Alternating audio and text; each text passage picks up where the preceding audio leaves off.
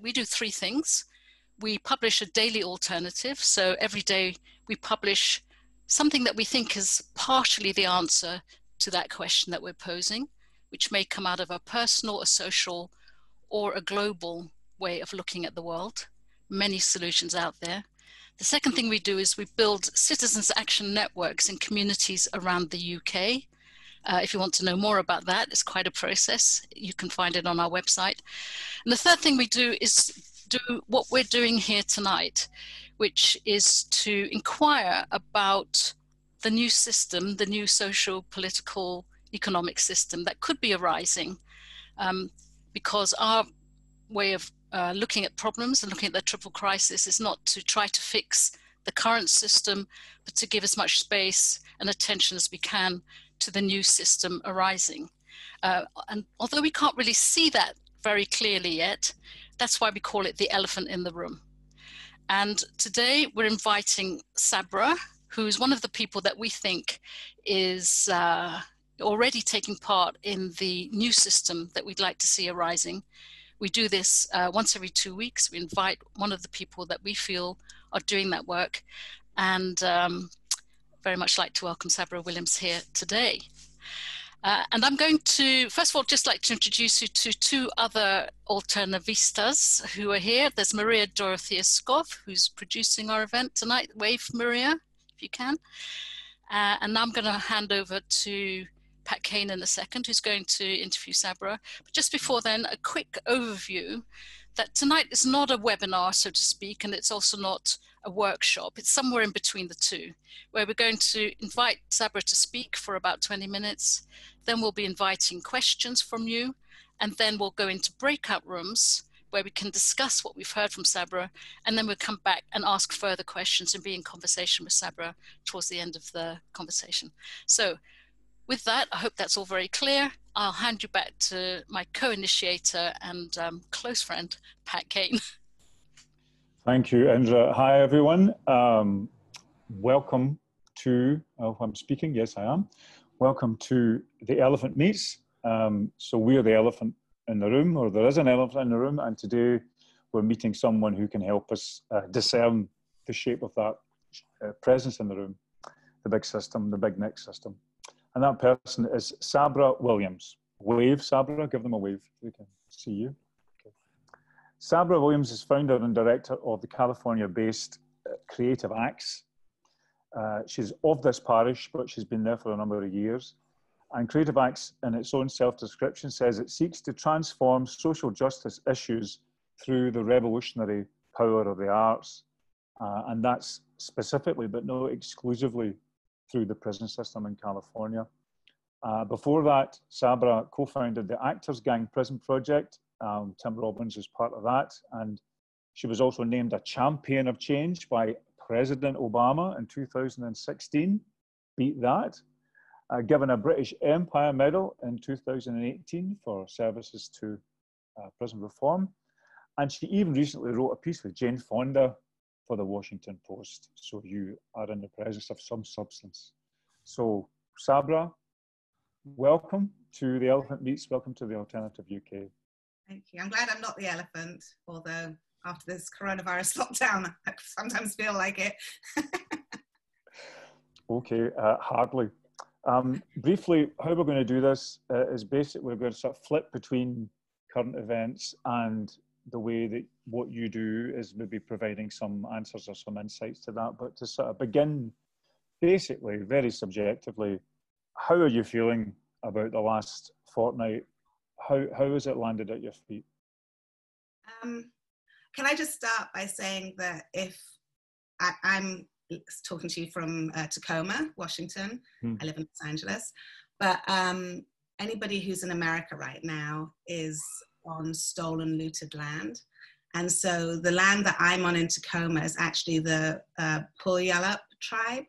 It's their land, and I want to acknowledge them, and we will do better for Native people. So that's where I want to start. And I think that kind of is where I am, or I have been in these last few weeks, that recognizing that where we are today is a result of the blood, sweat, and tears, and the lives of people who have largely been invisible.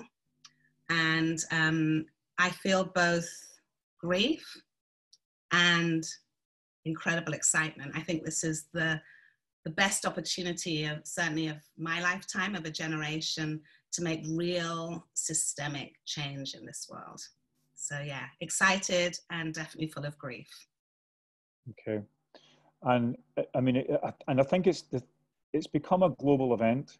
I think this is one of it's the most extraordinary thing, don't you think, about the last few weeks, is that this has become something that the world has picked up.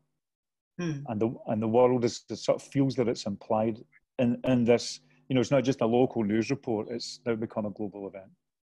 Yes, and I think that that's because people somewhere inside recognize what this uprising is about. And, you know, it's not the first time that we've had an uprising, but, and it probably won't be the last time, but I do feel like it's ignited this uncomfortableness across the world, with a lot of, especially white people, starting to wake up to the reality that has been hidden just below the surface from them, not from us, and has been talked about, fought over.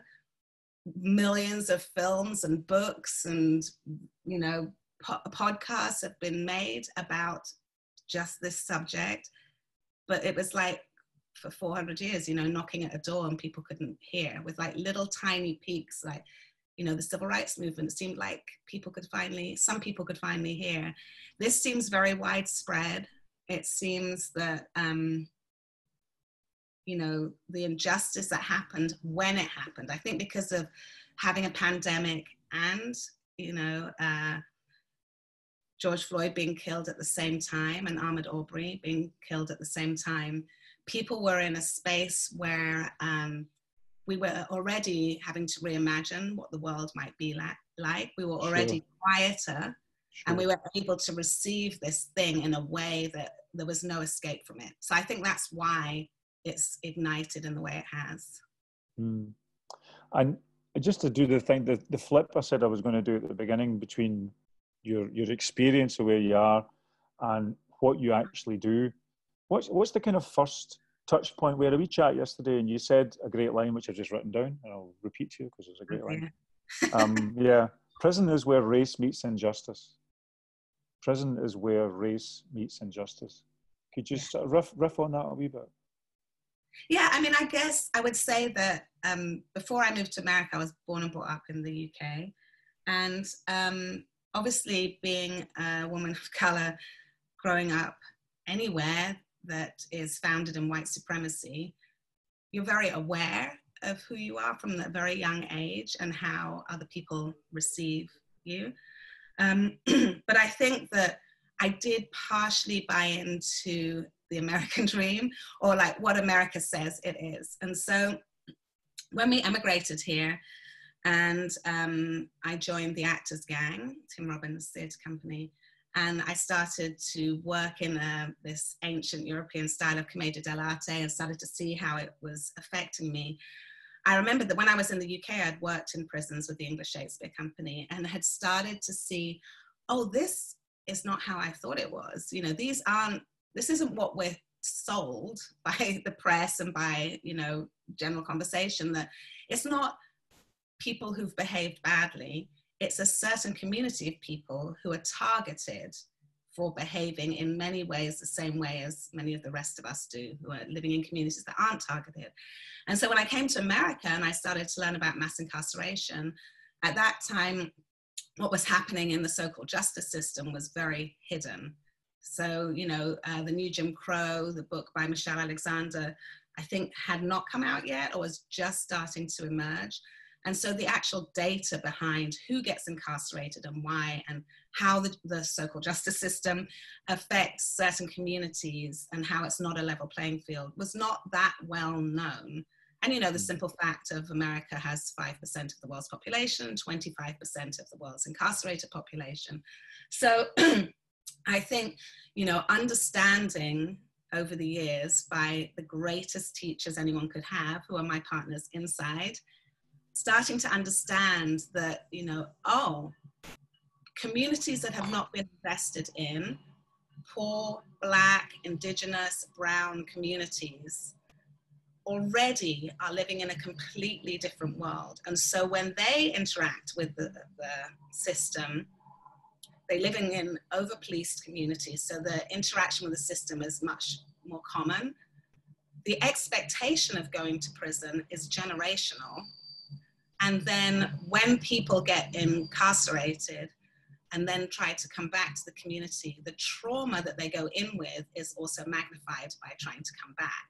So that's what I mean when I say prison is where, you know, race and injustice meet in prison. Because if you ever go to a prison, and I advise everybody, you are paying for prison, you should go and see what your tax dollars and tax pounds are going to.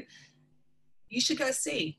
It will wake you up. It's Black, brown, Indigenous, and poor people. That's the prison population in its entirety. There was a phrase you said that I just wanted to pick you up on. You said, my partner's inside. What do you mean by that? Oh, it's funny because even inside prison is like a magnifying glass of what happens in society, right? So even inside prison, even with all the good intentions of people coming in, bringing programs, there's still a kind of a colonization that happens. There's still a lot of people going inside prison to bring in programs or to work who are not doing their work, right? So they're going in, like I hear a lot of times, oh, there, but for the grace of God, go I, and that's just not true. That is just absolutely not true, because you would probably have a good lawyer. Most of the people that run programs inside have, you know, white skin, white exterior, white presenting. And so you would not, it's not there but for the grace of God. And that in itself brings on this savior complex of, you know, and I hear it in the way people talk quite often of, you know, going inside and, you know, I brought in this program and I taught them this and I empowered them. All of that is colonial talk. And that's what happens inside prison too. So when I first started going in there, I didn't know, I've never been incarcerated. Nobody in my family has been incarcerated. So I did not know what I was going into. So I had to make a decision to be honest about that, to be honest about my privilege, and then to be able to learn from people who have had that experience. And I guess that's, you know, I call them my partners because that's exactly who they are. I am bringing in a proposal for something, for, I don't know, theatre workshop or, you know, a workshop.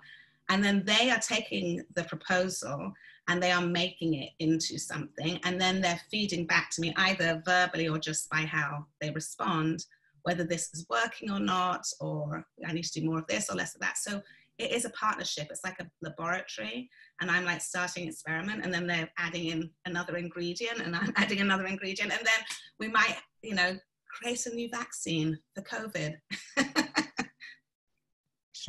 Cultural vaccine, but you were saying the other day, and that's why I picked up on what you'd said, is that there's maybe a lesson here for how majority white population can be a partner to, be a friend to, can help out Black Americans or BNA anyway throughout. Yeah.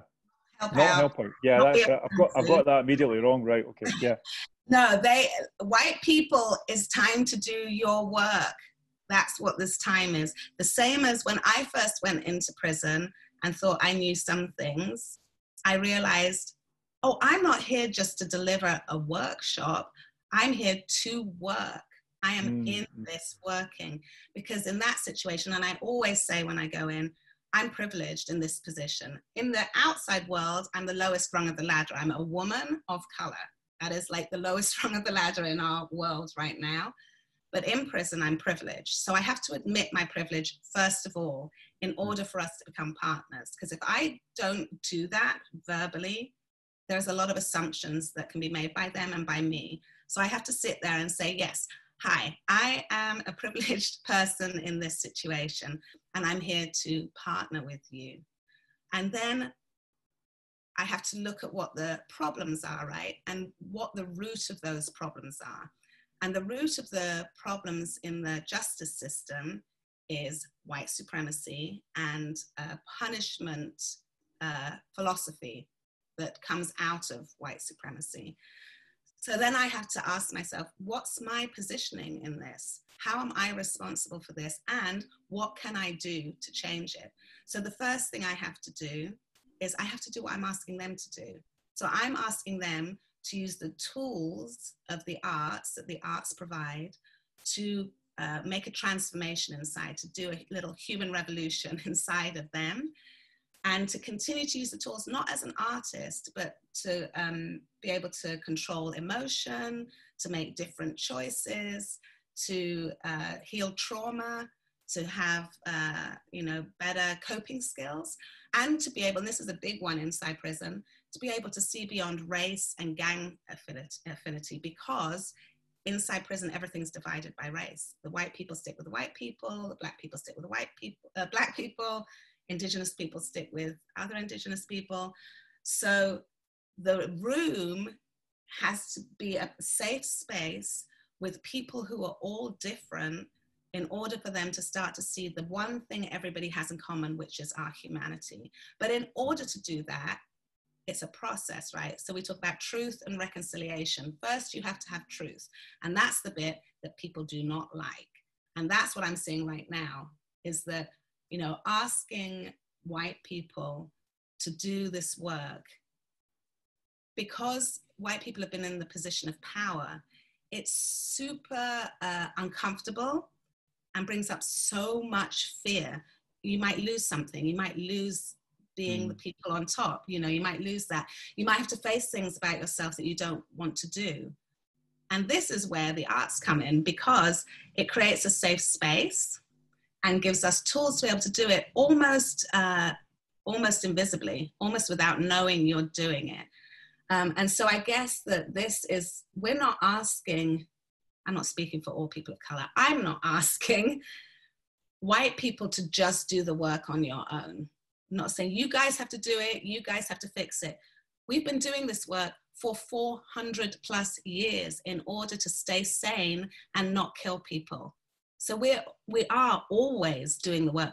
Just to, you know, I was just saying on the way up here, when we drove up from LA, we're driving through all these beautiful places and we're like, oh, we should go visit that place. And we have to have the conversation. My husband is also a man of color. We have to have the conversation. Is it safe for us? A lot of people have guns around here. It's an entirely white place. You know, would we be safe? Would we get looks? Would, you know, maybe some people would be great. Maybe some people, maybe everybody would be welcoming, or maybe nobody would be welcoming. And those conversations are conversations that we have to have. So we are always having to do this work in places where you're not. So we're asking, join us. And I can tell you, being that person who's going inside, having to do extra work going inside prison, there's so much joy if you'll just do it. If you'll just admit the privilege and just start doing the work. There's so much joy in being a partner. And I think that quite a lot of people are already starting to experience that. Being an ally, you see people on the streets. I've never seen so many white people marching with us on the streets. And then you hear white people to the front, and then people standing in front of people of color, like blocking them from the police. They feel good. That's a good feeling. So it's not doom and gloom, it's exciting. So and do you think so? Do you think the stuff that you're using the arts as a tool for this process, for this transformation? Is it mass protest that will make it work out with the prison, or are there forms of powers of the arts that we can all get involved in, or that are yet to be invented, that would get us into this situation? I mean, when you say do the work, sounds like therapeutic work, but it's not. It's participatory work as well. You're getting involved with things, with people. What kind of things do you think those might be out with your amazing prison experiences? I mean, what in communities? Any ideas? Any ideas about how the power of the arts? We have a lot of, and we have a lot of curriculums that we use inside prison and also in the community. And, you know, Creative Acts also does training. So we've also trained like corporations, and we've trained correctional officers and probation officers using an arts-based approach. But there are many simple things people can do. The main thing, and this is just a human thing that you can do, the main thing I would say is that if you are in a conversation where you're starting to feel defensive or upset or, oh, I think Ashley just fell over. Ashley. Or, you know, defensive or upset or uncomfortable or scared, even if you can't identify it, you feel something, you know, bubbling up. Just stop for a second. Just do not speak. Don't speak at that moment. Just take a breath and just sit with that feeling. That's the most important immediate thing you can do, because the thing that stops progress is responding to that right away. And a lot of what we do, you know, because we work in the 4 emotional states: happy, angry, sad, and afraid.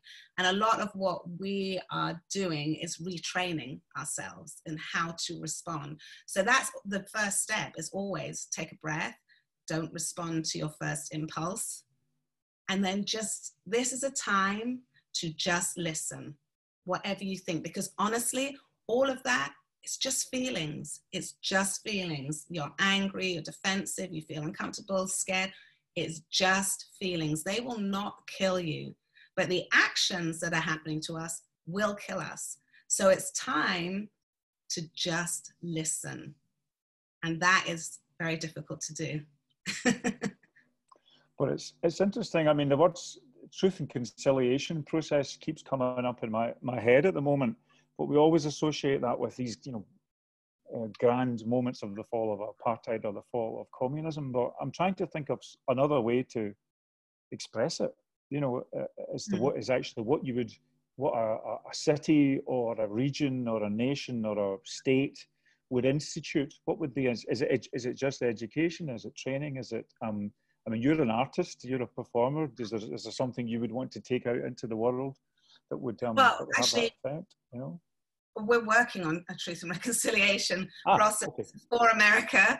I was fortunate enough to be a Rockefeller resident, Bellagio in Italy last year for a month. And one of the other residents was this amazing gentleman called Dikang Moseneke, who was Chief Justice of the Supreme Court in South Africa. And he was in prison with Nelson Mandela. Wow. And he was one of the people responsible for making the constitution for South Africa. And so I asked him a lot about that process, because it wasn't entirely successful in South Africa as much as it was, say, in Rwanda. And so I asked him about the process.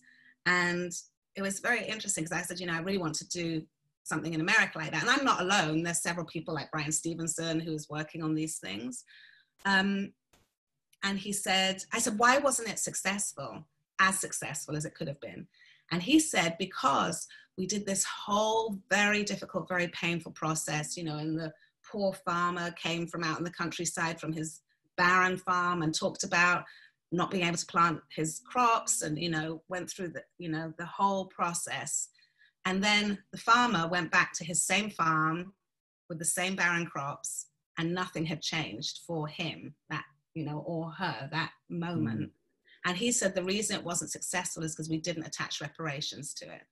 He said, you must have reparations to have a successful change. And so now we're at this point certainly in the US, and I think it is bleeding into other countries, the UK as well, where it's already starting to bubble up. You know, I'm hearing politicians want to do this kind of process, and in communities and in cities and in states, they're, you know, really trying to reimagine defunding the police and what that looks like.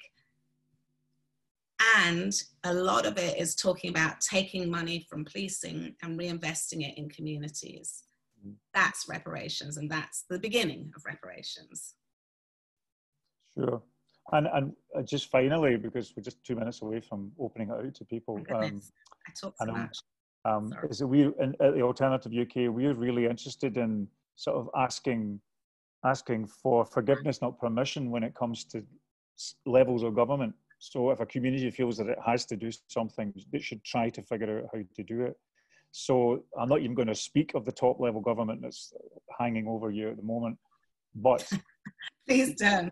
No, but things can happen at lower levels in the US, and something like a city could take this up, or a state could take this up as a plan. That's possible, isn't it? Yeah, well, I always try to, as a European, formerly European person, I try to look at the states as like Europe. Each state is like a different country here, right? So there's a whole thing about states' rights, and it's enshrined. Which can be negative, can't it? Yeah. Can be negative, yes. Yeah. But right now, during the coronavirus, it's actually been amazing because we had no central leadership. We'll leave that as it is. Each of the states and the cities and the counties have had to do their own thing. And so you're seeing a lot of governors and mayors stand up and make policy and make decisions. And some real stars have come out of this time, you know. And I think that, yes, it has to be a bottom-up thing. That's not even bottom-up, that's still elected leadership. Yeah, yeah. But it is happening in communities.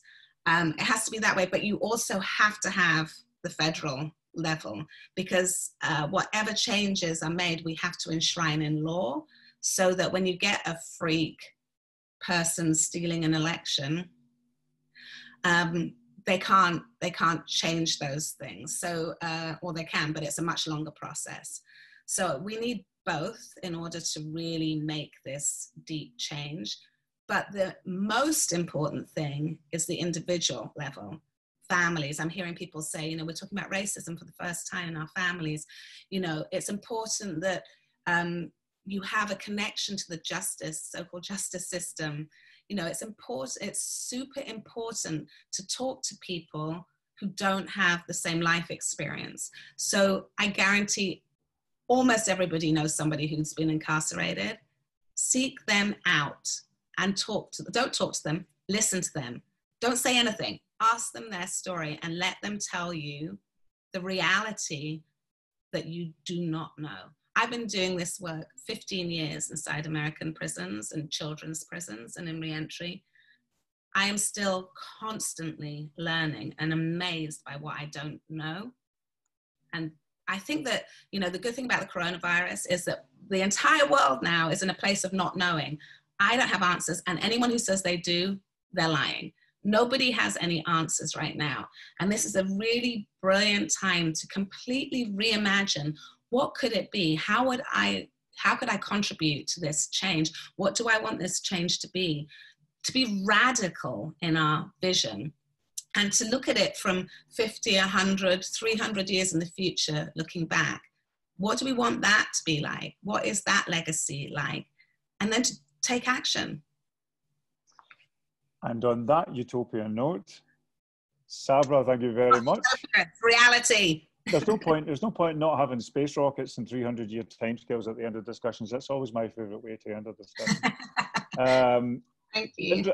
I think Indra wants to ask a question. Is there anything you wanted to pick up before we send it out to everybody? Indra, did you want to pick up something? Yeah, I mean, just a really quick question, because you've covered a huge amount of ground there, and I'm very inspired, as I always am. But imagining you in prison, I wanted to ask the question, with regards to your whole vision, is there anything specific about being a woman doing this work? Not a small question, sorry. What do you mean by doing this work?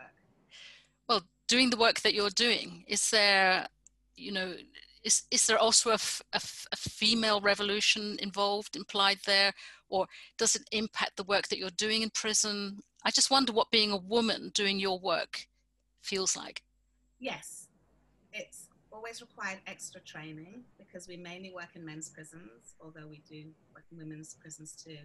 And these are often, I never speak on behalf of people who are incarcerated, so my impression is that there's a lot of toxic masculinity involved in gang culture, for instance, or what it is to be a man. And very often when we go in, we do intense training so that we can leave our own judgments and our own ideas out of it and have a clear line between us. So that means that we never ask, and we don't allow the conversation of why are you here, what have you done, because they've already been judged. That's none of my business, right? So I always go in under the idea that this may be the first really healthy relationship with a woman. And so I bear a lot of responsibility in how I respond and my relationship. So what we've always done is keep the work front and center. We don't have chit chat about our own lives, or, you know, I've worked with people for 10 years inside, and when they come out, they don't know anything about me, and I don't know anything about them. They don't know I'm married, they don't know I have a kid. And that is such a joy to, you know, discover when you come out. And to me, I always think that's such a win, because we've worked for 10 years together and we've really just been working. And we have this very, in the room, because it's a safe space and it's about the work, not about personalities, there's this real amazing agape love that happens in the room, and it's not a sexual love, and it's not confusing in any way.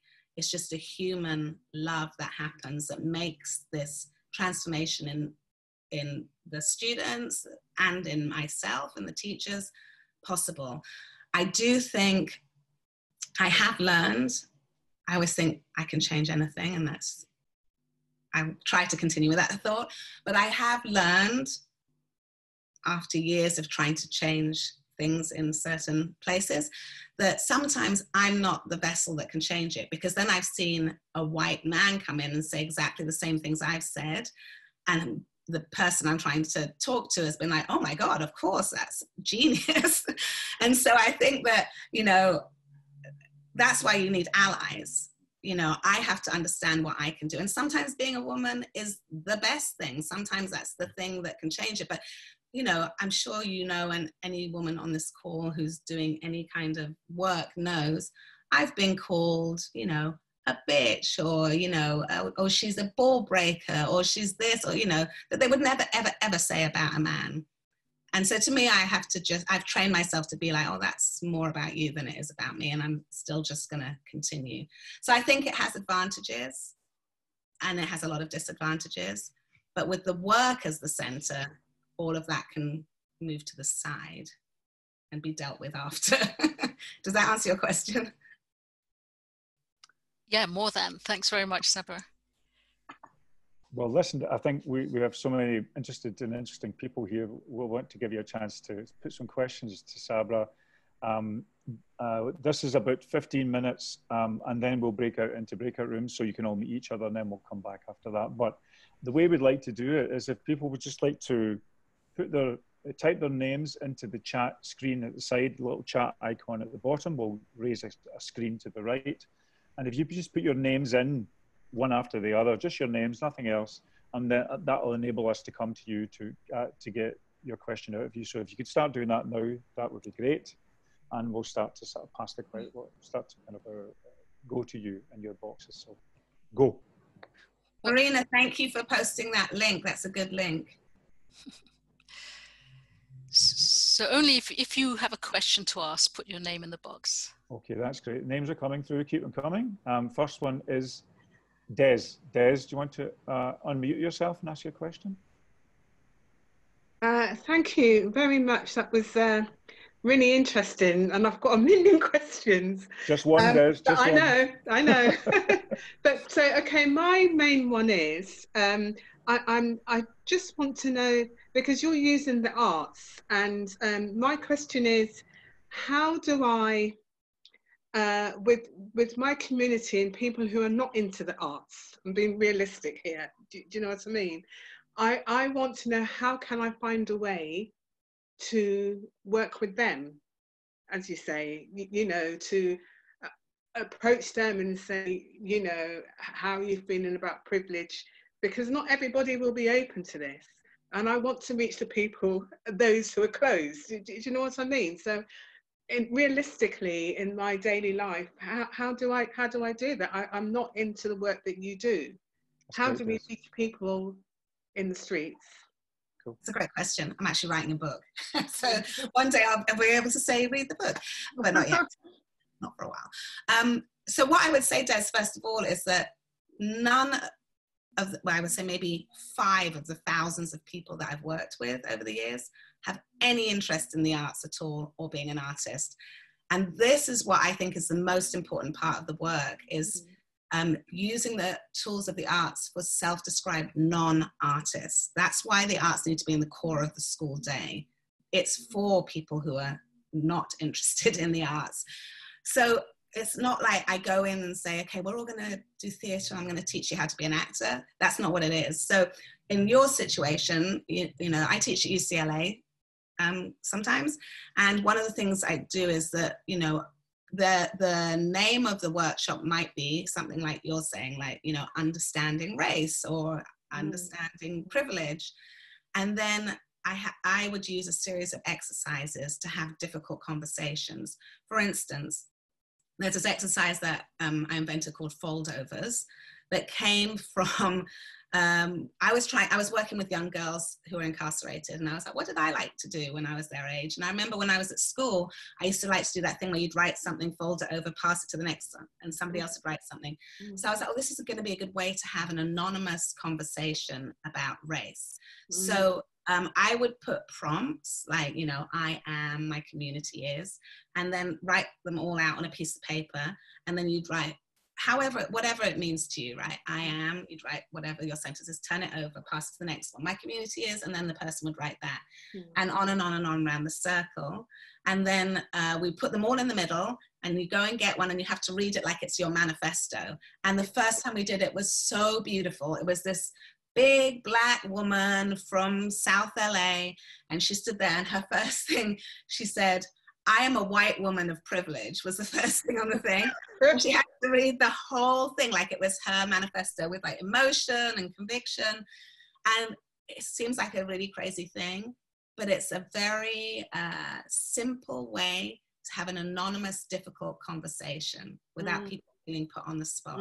That's one exercise. And we do like a lot of poetry writing, and then you can take that and you can make it dialogue. And that, again, this is why it's so beautiful to be a partner, not a professor. You know, that happened by accident. Someone was reading, 2 people went up at the same time, and I was like, both of you take a piece of paper, read 1 line each, and it turned into a dialogue. I'm a white woman of privilege. I live in the ghetto.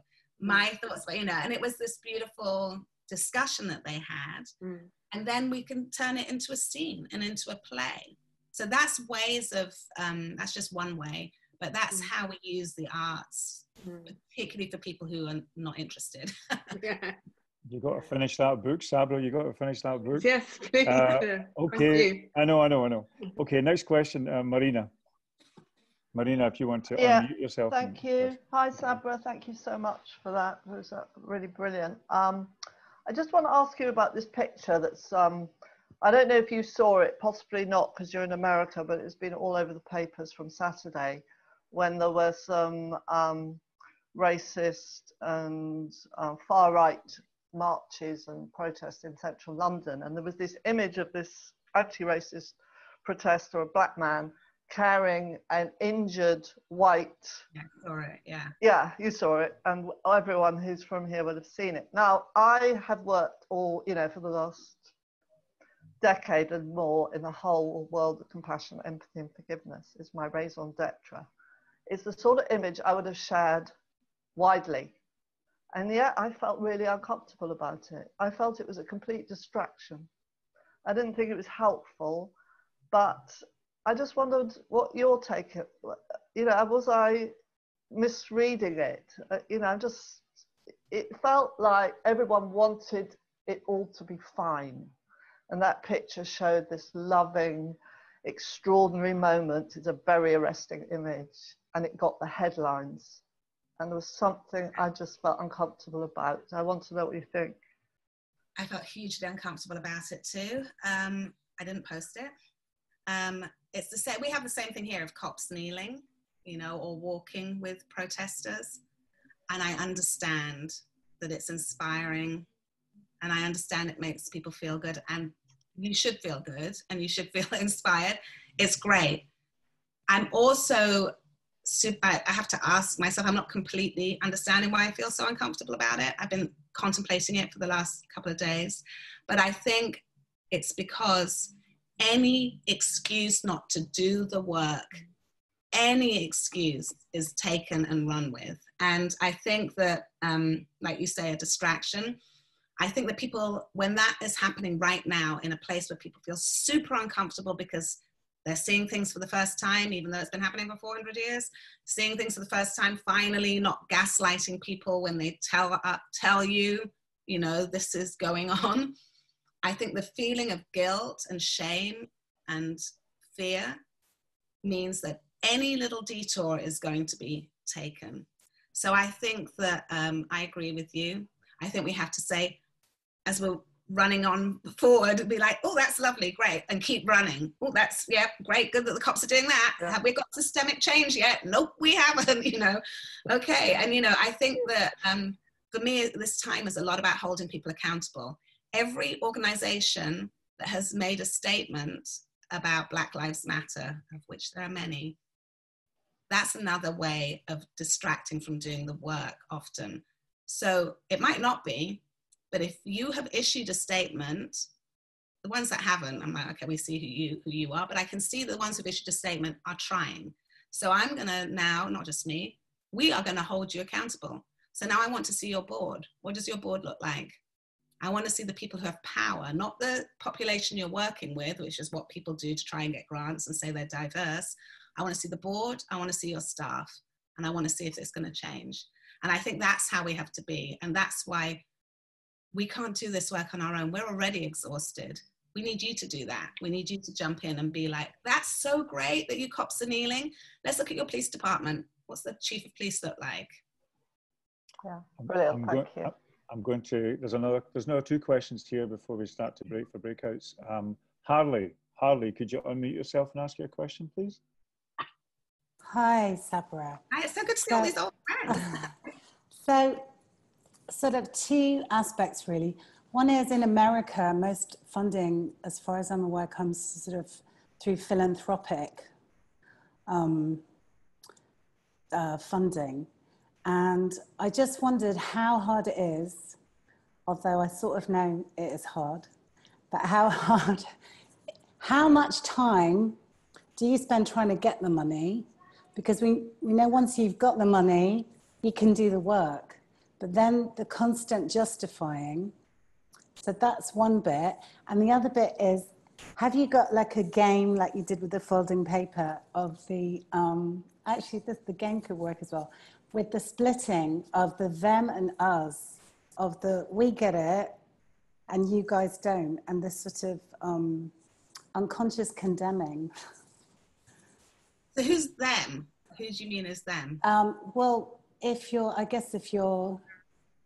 white and you think you're doing your best, then you could be under the condemned because you haven't done enough, or you could perceive yourself to be that, and the them therefore are the others.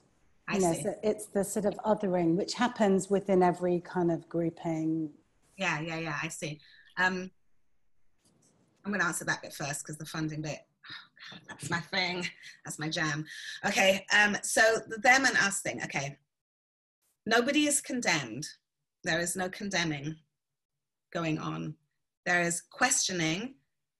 There is 400 years of anger and grief and frustration and sadness, which sometimes comes out like condemning. But any person who wants to change themselves right now, even if they feel that they've been condemned in the past, will be welcomed with open arms if you're actually doing the work. You know, I think Martin Luther King said it, and it's been said a lot of times. The most dangerous group of people are the people who think they have it. And honestly, at this point in history, I'm going to just put it out there. I don't think any white people have done their work or enough of their work at this point, because everybody has benefited from white supremacy, or white people have benefited from white supremacy at this point. And like I say, I've been working inside prison for 15 years. I've been doing the work intensely and hard. And I would never think that I've got it. Never. I'm constantly having to do this work. This is a way of living, not a time in history. So we have to put ourselves on a course, which is the work.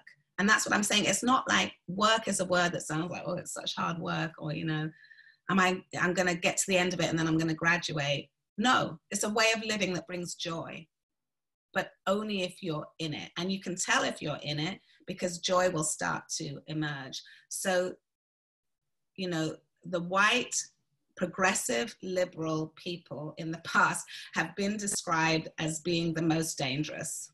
And I hear it a lot, especially from a bunch of artists who think they're woke. There is no group that is better than other groups within this work.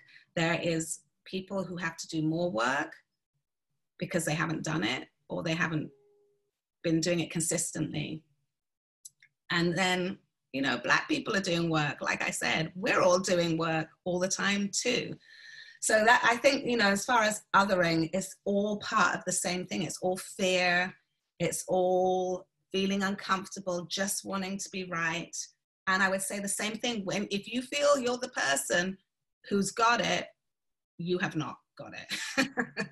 That's the first part of it, I would say. As far as the funding, there's a whole revolution happening in funding right now because of COVID-19, right? So what foundations have shown is that they are actually able to be, surprise, very nimble and much faster and require less reporting. They've made a lot of programming dollars into general support dollars for the first time. So they've shown they can do it. And now we're going to hold them accountable for continuing to do it. I see that people want to change, but in foundations, again, I think it's 97% of boards of foundations are white, and most of them are white men. So there's this revolution that has to happen in every system. It's not one system. We have the justice system, we have the philanthropy system, we have the education system, we have the medical system. They are all constructs. They've all been constructed, and generally by the people who are in power, who are the same people. So the whole thing has to change together. And we're working on philanthropy. We're also holding them accountable. I just asked the California Arts Council for data about who they're funding. What do the boards look like? Not what they're telling you about their diversity, but what do their boards look like? What do their executive directors look like? And they told me they're not allowed to give out that information. I was like, fine, there are websites. So we're gonna have people who are allies search their websites and find out that data for them.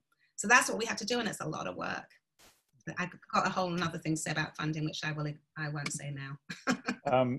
we just have about a few minutes left. I just want to make sure that people who have flagged up that they want to ask a short question and get a short answer. So last person before we're going to break out is Ashley. Ashley, could you unmute and ask a question, please? Hi there. Hi, Sabra. Thank Hi. you. I'll try and keep it short. I suppose it goes back to the issue of distraction as well. You know, when we've got the pulling down of the statues, I have 2 family members who I have consequently kind of recently fallen out with, challenging them because they are sort of fixated and engaged with the issue of changing history. They claim not to be racist. They are very defensive, and I find myself becoming very defensive. My partner's Black, my son is Black and white. And, you know, you said earlier about, you know, when you become defensive, don't speak. Do you mean on both sides? And, you know, what I'm angry about is that, you know, those family members are not wanting to listen to either me or engage with seeking to hear what my partner's reality has been. Thank you, Ashley. Well, they're not willing to engage yet. That doesn't mean that they'll never be. And no, I don't mean be silent in that situation. I mean, be silent if you're feeling attacked yourself by people of color, and be more specific. As far as the statues go, that's not history. As you know, has been said many times, history is written by the victors. So that's not history. A lot of those statues were built in the 1970s. So that's all a bunch of BS. That's not true. And, you know, I think that a lot of times it's not just pulling down of those statues, which has happened across the world, by the way. It's deciding who we want to celebrate, right? The statues are built to celebrate a myth right now. And, you know, again, it's one of those things that if an Indigenous person walks by a statue of Christopher Columbus, that's not the same as if you would walk by, or, you know, somebody who is not affected by that history walks by it. That's like adding salt into the wound, right? They have to walk by a person who was the beginning of a genocide. More Native American people died in that genocide than did in the Holocaust, right? We don't have statues up of Hitler praising Hitler. That's the reality of the history. So if you want history, there are books you can read which are from the point of view of the conquerors. If you really want that history, go ahead and read that book. You do not need a statue in a public place with public money to celebrate murderers and people who've committed genocide. I mean, that's the only way that I can put it. And actually, to be honest, at this point, I don't care what the people who don't like those, who want those statues there think anymore. I don't care. Those are going to come down and we can have a discussion about why. So, yeah. So, and I'm sorry about your family. I know it's really difficult. It's really difficult, especially, I don't know how old your child is, but, you know, I had to give our son the talk, and it's really tough. It's a really tough position to be in, but I'm glad that you're not just letting them continue with their views. Thank you. Okay, thank you very much for that question, Ashley. There are a few more questions, but we'll come round to them after we do the breakouts. I'm just going to hand over to Maria. Maria, are we ready to break people out into rooms? I think it's me, Pat. It's me, Pat. Oh, is it you that's doing it? Yeah. Indra, yeah. Okay, sorry, Maria. Indra. No, that's fine. So we're just going to go into breakout rooms to discuss what you've been listening to, really. And after the, perhaps when you go into your breakout rooms, just quickly introduce yourselves and then have a free discussion about what we've just been hearing from Sabra.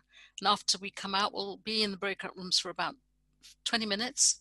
We'll come out and be able to ask Sabra some more questions, or simply report back what you've been discussing in your breakout rooms. We'd love to hear from you, and I think Sabra would too. Okay, so if that's all right with everyone, I'm going to hit the button now. Just say yes to the little invitation that will appear on your screen, and we'll see you on the other side.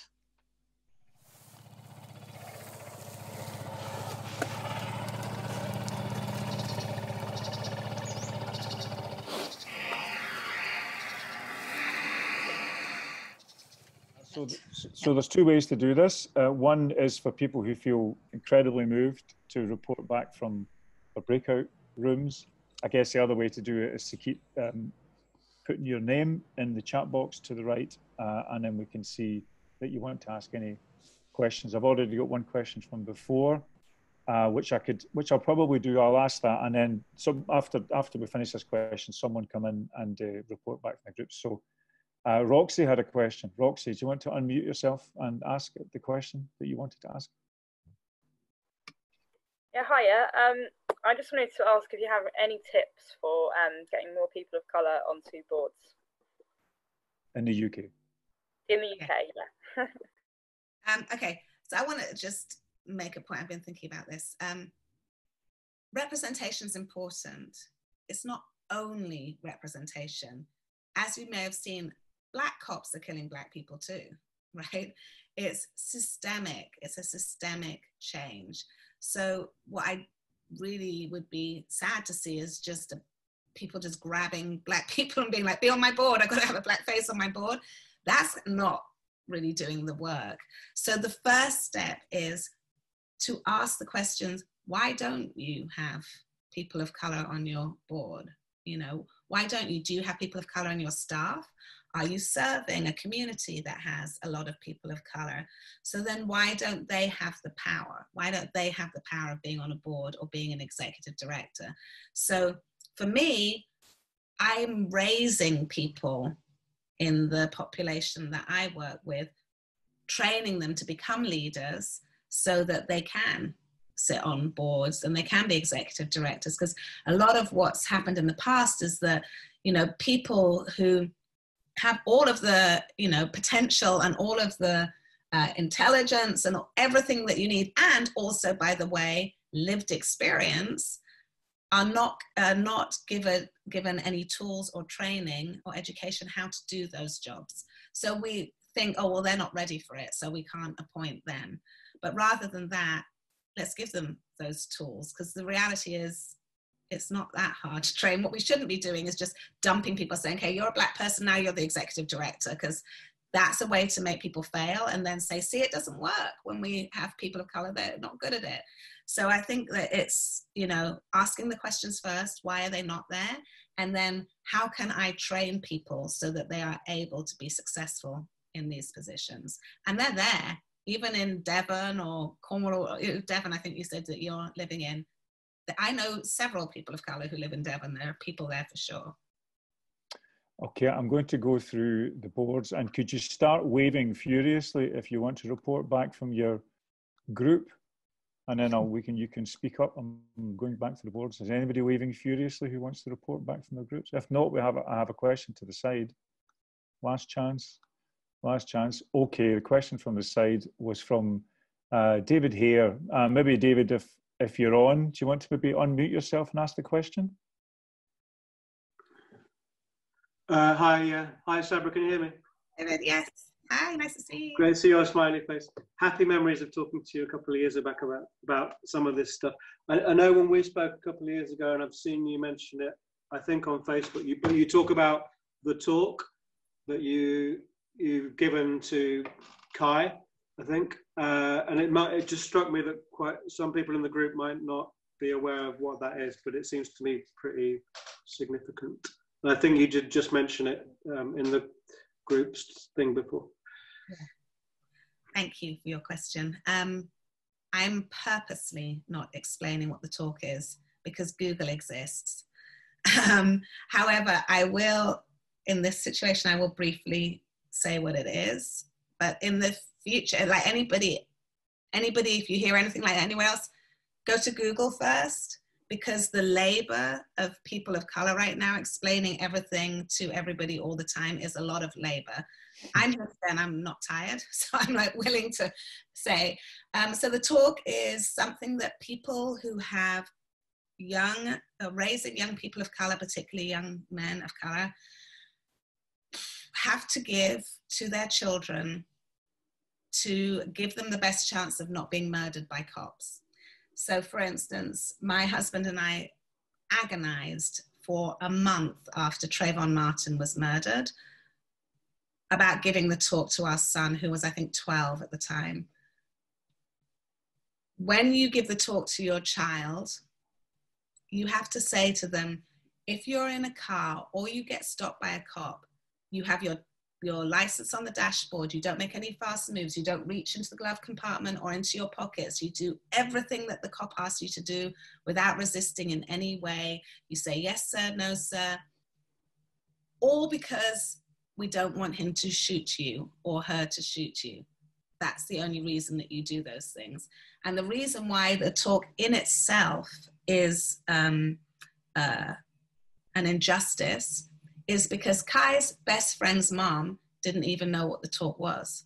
She didn't have to know. Meanwhile, my husband and I are agonizing over, we don't want him to feel different. We don't want him to feel scared. We don't want to set him up against the cops from such a young age. And the worst thing about it is after we gave Kai the talk, he said, yes, Mom, I know, because Trayvon. And so he already knew, and that is heartbreaking. So that's what the talk is. And that's why it's super important to understand that there's this whole world that's been invisible to you that we are having to deal with and we're not talking about. Imagine then if I have to sit down and be like, oh yeah, we had to give Kai the talk today. You know, that is like, that sucks. We don't tell you about it, but we've been dealing with this forever. That's what the talk is. Okay, thank you. And actually, sorry, can I just add one thing? Sure, sure. The one thing I want to say is you're going to make mistakes, you're going to say things that you feel bad about afterwards, or say things that you should not have said, or that you could have said in another way, or, you know, ask questions that are difficult, or might get an angry response or a sad response, might make someone cry. That is part of the journey. And again, it's just feelings. If you're just like, you know, everybody, you're going to make mistakes. You're going to say the wrong things. You have to be like, okay, I'm going to suck that up. That was a mistake. I should not have done that. And I've learned from it. And now I'm going to go forward. But you're going to make mistakes, and do not let that be the off ramp for you from doing this work. That's what I want to say. Okay. Could anybody raise their hands in terms of anything that people want to say? Otherwise, Andrew and I will start steaming in with questions. Okay. There's Sam. Sam? Brother Sam? There we go. Hello. So I just thought what we were talking about in our little room, that maybe this is just a sort of kind of question to everyone, see if anyone's got any ideas about it, about, you know, there's a certain type of person who might be willing to come along to a discussion like this. And as you say, for lots of people, it's hard work to do, to kind of get over that hump and to acknowledge your privilege and to all these things, like you say, and maybe you might say the wrong thing sometimes. But then there are also a lot of people, especially in positions of power, who may have got to those positions of power precisely because they are intransigent and they don't want to listen, and they are so sure of their opinions, and they don't want. And how do you reach those people, and how do you get through to them? I don't know if there's any kind of like super sophisticated psychological techniques or something to without kind of just getting angry or ending up not speaking to them anymore because they turn away from you. So yeah, that's something we were talking about. I mean, partly in response to Ashley's experience with her family members, but as a more kind of general thing, and particularly relating, as I say, to the way kind of power structures work quite often, I think, is to kind of reward people who who won't kind of think too much about themselves, but will just feel they know that they're doing the right thing. There's a plethora of different ways, and I think that all of the different ways have to be utilized. So some people, it was the 13th. Some people saw the 13th and were like, oh my God, this thing is like, you know, so for some people it's through the arts. They might see a play or read a book or see a film that changes the landscape for them. Some people, it might be a conversation with somebody that they care about, particularly who looks like them. That's where the allyship is so important, because if I have the same conversation you do, people are going to feel extra threatened because they're looking at a person of color and they're having a conversation about race, whereas it might be easier hearing it from an ally. That's another way. Some other ways are they have a child that's born into their family who's a mixed race or a person of color or is adopted into their family, or they travel. For Americans, less than 20% of Americans travel, have passports. It's super important to travel. You travel somewhere and you're able to have a conversation with somebody who doesn't look like you in a place that's not in your bubble. So I think all of those there's many, many more than that. But we have to put people in a position where they're able to see those things. So we have to be able to make films that people are going to see in a wider audience, not just the same old audience seeing it, which is starting to happen, right? We're starting to see the Hollywood industry starting to change, only because they're under intense pressure, but nevertheless it's happening. And then the other thing is that until this week, I hadn't unfriended anybody. I've had lots of conversations with lots of people on social media, and mostly we've been able to make some progress, usually in private messages, but we've mostly been able to make some progress. But this week I actually did unfriend somebody for the first time who I used to know. Well, I don't even really remember them, but somehow they've gone on my friend list. And this person was, you know, starting with the All Lives Matter thing. Please never, ever, ever respond to anything with All Lives Matter. We know that it's Black Lives Matter too. And I respond with data and facts, right? And try, like, I keep the emotional side out of it. And the further we went, the closer we got, he was responding to a white woman who was coming in with the same stuff and being like, okay, I guess I hear you a bit, but you're wrong and you're being emotional, you know, whatever. She's a woman. But to me, he was getting more and more personal. Oh, you've always been like this. You've always been this person. I don't like you. It's not because you're... And it just got more and more personal to the point that I was like, okay, well, I'm not the person to deliver this. And I have to unfriend him. That's the first time. But I think that, you know, what I've noticed is that my white friends jumping in on these conversations, I can't tell you how beautiful it is when that happens and how much more heard they are and how I feel like, oh my God, I'm not doing all the labor on my own. It's just such a very emotional for me when I see that happen. So please do that. Help people out, please do that. And yeah, I mean, I just think there's a million ways to people's hearts, but we have to make the space where they can receive them. There's a million ways to people's hearts, and we just have to make the space to receive them. As a closing line, that's not bad. Sabra Williams, could you all please wave your hands or applaud or express your appreciation in some way, shape or form? Not all with your microphones on, otherwise Zoom explodes. Thank you so much, everybody, for coming along to the Elephant Meets, run by the Alternative UK, www.thealternative.org.uk. Thanks so much to my co-initiator, Indra, and to our colleague, Maria Dothiaskov, for helping to make this possible. Please do join us as a co-creator where you can help to fix a broken politics. And it's broken, but as Sabra shows, it can be fixed. So that's us, we're done. If you want to hang on afterwards, you're more than welcome. But otherwise, I've been Pat Kane. Thank you very much. Goodbye. Thank you. I just want to say thank you so much to Pat just for beautifully guiding this conversation, and to Indra for asking me, and for Maria for keeping this all going, and to all of you for taking this time. Thank you for taking this time and for participating. Fantastic. Bye, everyone.